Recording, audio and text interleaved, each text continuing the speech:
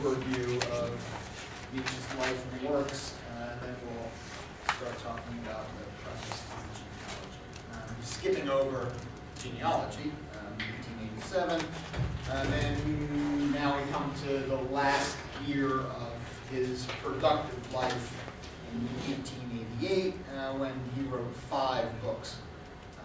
The first was The Case of Wagner, which was a sort of sarcastic polemic against his former inspiration. And this was followed by a book called The Twilight of the Idols, which the title was a pun on Wagner's opera Twilight of the Gods. And here in these last few works, he's very, very clear that the attacks on truth that he's been discussing are attacks on the idea of truth with a capital T, concerning the true world that's somehow apart from or behind the world of appearances, metaphysical truths apart from and superior to ordinary empirical truths. Now, Nietzsche had been working on a book that was to be called The Will to Power. I'll say something about that book in a minute. But in 1888, he abandoned this project, put aside papers that he had written and notebooks for the book that he planned to call The Will to Power. I'm remembering correctly, I didn't check this, if I'm remembering correctly, I believe he asked to have those destroyed. They weren't. And he began a new project that he was going to call the revaluation of all values. And as part of that project, he completed a first section, first part, which he called Antichrist. Sometimes a more, arguably more accurate translation of the title would be anti-Christian, as opposed to antichrist. And this is really the most hyperbolic attacks on Christianity in his work. But he has in this work, he has a surprisingly respectful attitude toward Jesus himself. The real villain of this piece is Paul, the founder of the Christian church.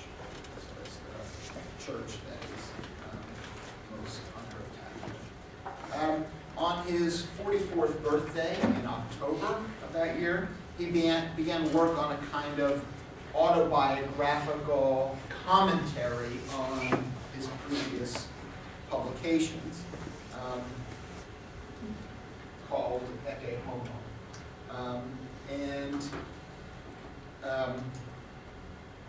I've mentioned a few passages here. This is I quoted from this, talking about the birth of tragedy.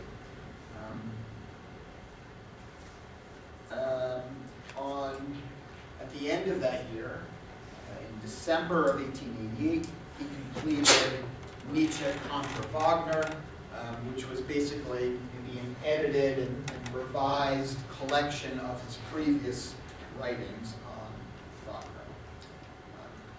And that was his last work. In early January of 1889, Nietzsche saw a horse being whipped viciously, and he ran to the horse, threw his arms around it, and collapsed.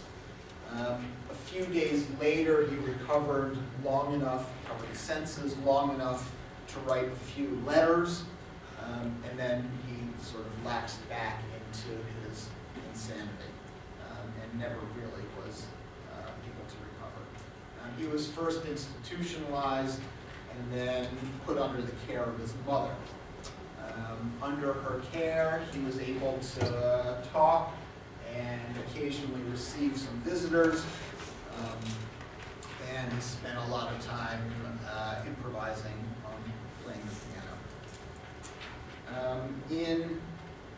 1893, his brother-in-law, I mentioned to you, his sister Elizabeth, in 1893, his brother-in-law committed suicide in Paraguay, where he and Elizabeth had gone to try to establish a pure Aryan colony. I mentioned that he was a notorious anti-Semite. When her husband committed suicide, she then returned to Germany and gradually took control of Nietzsche and his work and his archive from their mother. And she promoted him as a kind of, I don't know, like cult-like leader. And she created the Nietzsche Archives in 1894. In 1897, their mother died, and Nietzsche was still alive, and he and his papers and his works were left under the sole charge of his sister Elizabeth. And his fame at this point was beginning to spread, mostly under her promotion, and she really exploited this mercilessly. She dressed him up in robes and exhibited him for tourists, and kind of like a circus freak. And finally, in 1900, Nietzsche died. Unfortunately, the story doesn't stop there. It's bad enough. But the next year, Elizabeth selected and published various fragments from his notebooks notebooks between 1885 and 1889. So over a series of several years near the end of his life, his productive life, she pulled these fragments and notebooks together under the title of The Will to Power.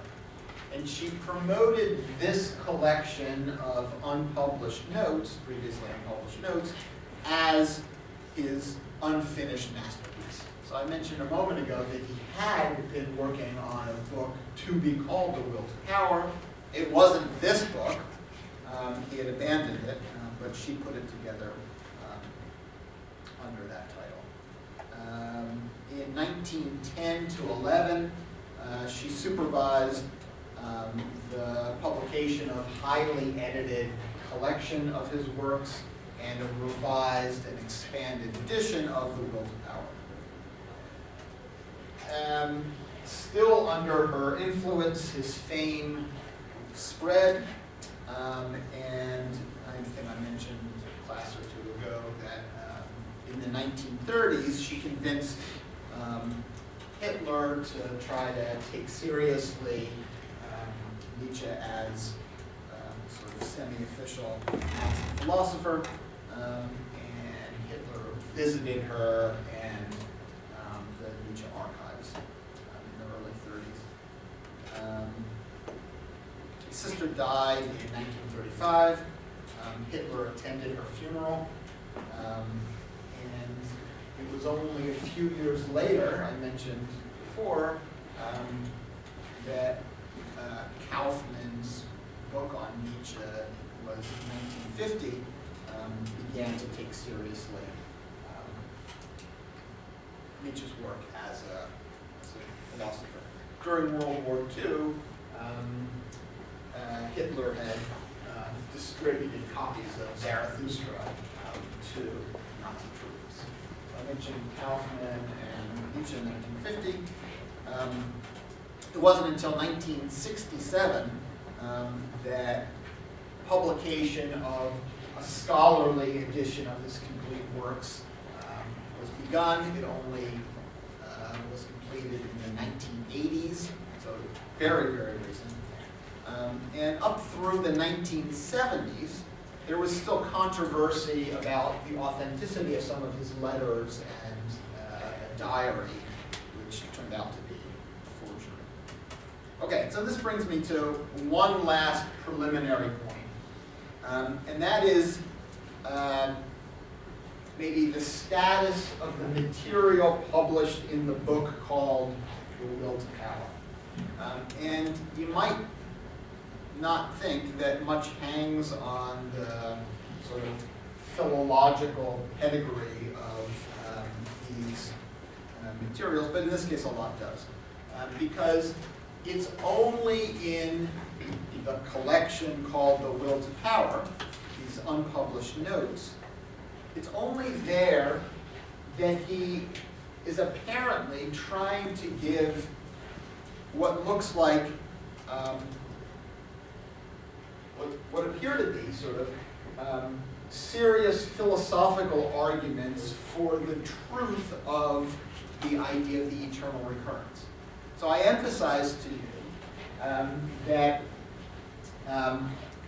in the published works, when he talks about the idea of the eternal recurrence, he presents it as a kind of thought experiment. He says, what if a demon were to come to you and say, blah, blah, blah? What would your reaction be? And so the way I suggested it's presented there is that this is a kind of test to see whether your affirmation of your values point to this world, in which case you would be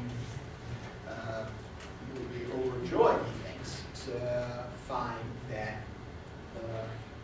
that this world is going to eternally recur, or you're living this life in order to achieve something in some other world, and if the eternal recurrence were true, that wouldn't exist. So it's a kind of test for you. It's not entirely unlike testing your maxims according to a categorical imperative. It's a different test, but it's a kind of test. Okay, in The Will to Power, in these unpublished notes, is the only place that we get something that looks like an argument for eternal recurrence as a cosmological truth, like the way the world actually is.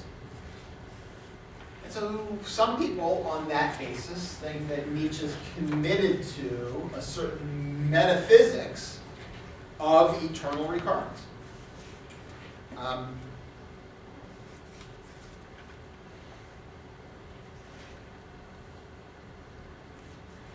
Heidegger, for example, says famously, quoted for you, what Nietzsche himself published during his creative life was always foreground. His philosophy proper was left behind as posthumous, unpublished work. So some people, like Heidegger, for example, in interpreting Nietzsche, take these fragments to be the true Nietzsche and his published works to be preliminary to that. I want to talk about one more case here, and that is not the book, but the idea of the will to power. In many of these fragments, in the book, in the collection, The Will to Power, in many of these fragments, Nietzsche seems to be, again, offering a kind of metaphysical view about the idea of the will to power. So that everything, so a metaphysical question, everything ultimately in its deep and true nature is simply an expression of power. That one thing that philosophy can do on this interpretation is look behind the empirical, look behind the ordinary world of science to disclose what's hidden behind there, namely simply a struggle for power. That's how to understand what really is going on. There's another, and those kinds of passages that seem to suggest that metaphysical view, just like the kind of passages that suggest eternal recurrence as a cosmological doctrine, those are almost exclusively found in these notebooks and these fragments.